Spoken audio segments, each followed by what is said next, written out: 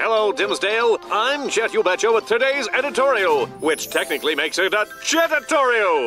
Israeli fighter aircraft launched 3 missiles outside of Iran, targeting an air defense radar site near Isfahan, a protective element of the Natanz nuclear facility. While the strike likely hit the site, a full assessment is pending. The action aimed to signal Israel's capabilities without escalating tensions, as affirmed by a senior U.S. official. However, U.S. Secretary of State Antony Blinken denied American involvement. Iran's nuclear sites reportedly remain undamaged, according to the International Atomic Energy Agency. IAEA Chief Rafael Grossi emphasized restraint, stating that nuclear facilities should not be military targets.